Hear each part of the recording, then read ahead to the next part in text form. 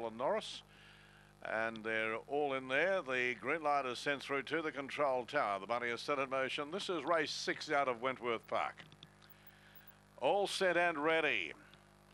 Racing, Stylish Fringe began only moderately. Barilla Norris and Haley. Dana Haley got away quickly over on the fence. Stylish Fringe, Chili Babe, Rusty's. They were followed by What a Lotto, trying to force up on the inside of Dana Lara with Long Sigh. Down the back, and Dana Haley shot away in front. Has a break of 5. Second at the moment is Barilla Norris. Stylish Fringe followed by What a Lotto. Chili Babe, Dana Lara. Further back was Long Sigh, Rusty's coming to the corner.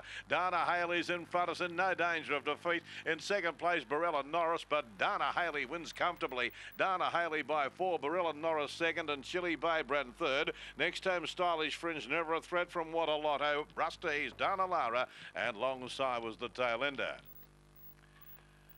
Dana Haley hit the ground nicely off the inside and has run a nice even race to win in the time of 30.08.